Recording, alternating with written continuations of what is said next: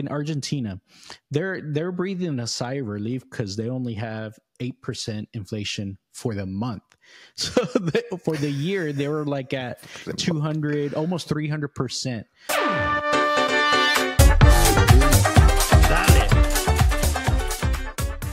Well, speaking of emerging markets, you were talking about that there's some pretty strong inflation going on over in Turkey. And I know Argentina has also been kind of struggling with this recently. What's going on over there?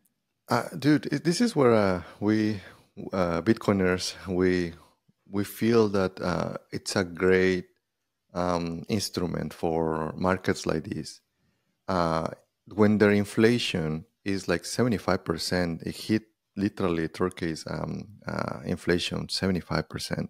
Yeah, and then Argentina is similar, right? It's just their Argentinian pesos is just like gone 99%, right, of their value. So yeah, it's ridiculous.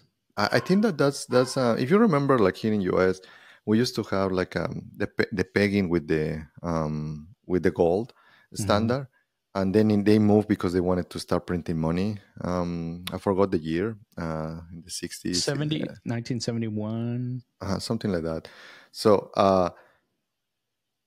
I think that maybe a way is for these emerging markets is to start putting in their books that they have X amount of Bitcoin. And we're seeing that happening with El Salvador.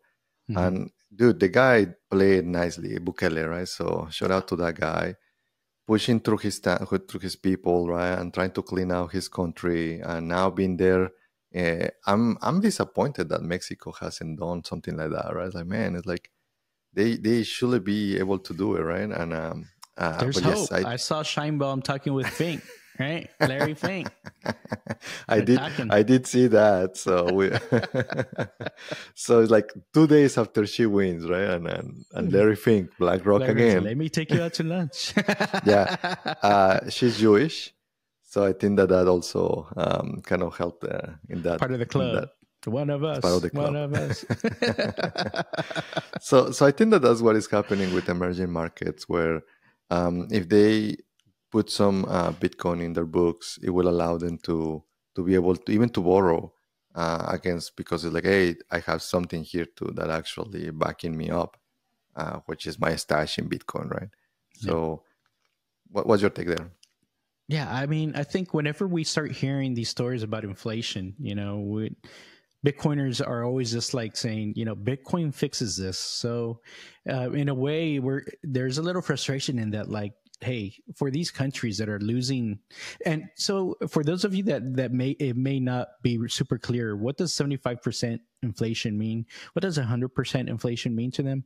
That means like the groceries that you spent $100 for this year, the same groceries are going to cost you $200 next year, and it keeps doing that every single year. And since its percentage is like doubling, or your money value is halving, so imagine the folks that are living through this every day. It's super tough, and your money, the thing that you work for every single day, just keeps being devalued and devalued just because of the choices or the economics of the country and things like that, So that's why these inflation rates are super hard. I know a lot of people in the US have felt this, right?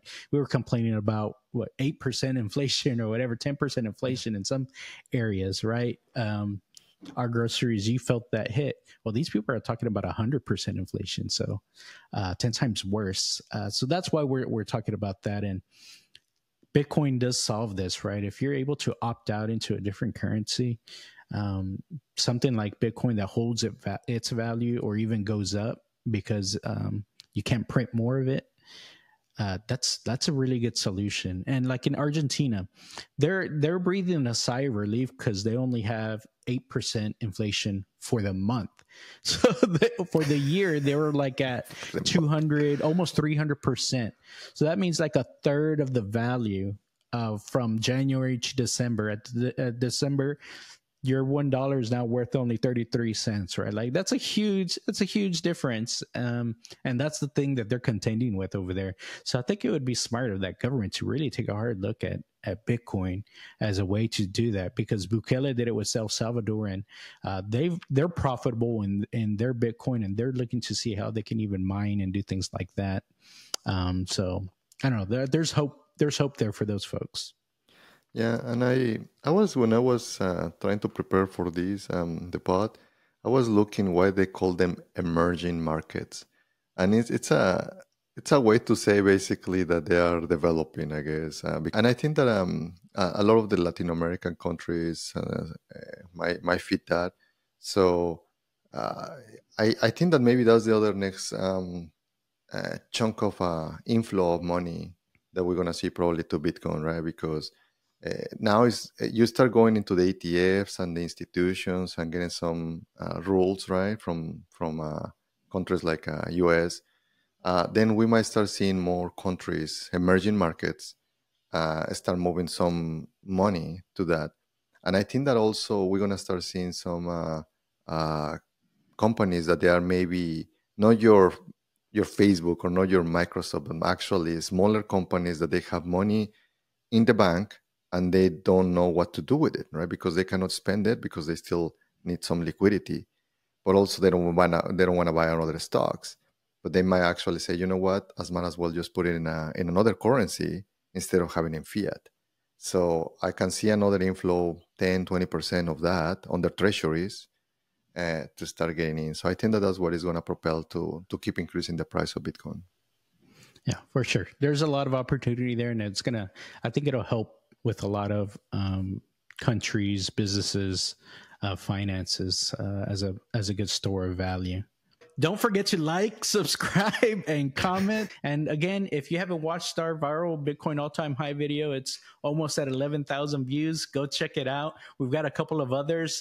We just released a brand new one that has our big friend Michael Saylor doing the big Lil Yachty walkout on stage, so you guys can see that.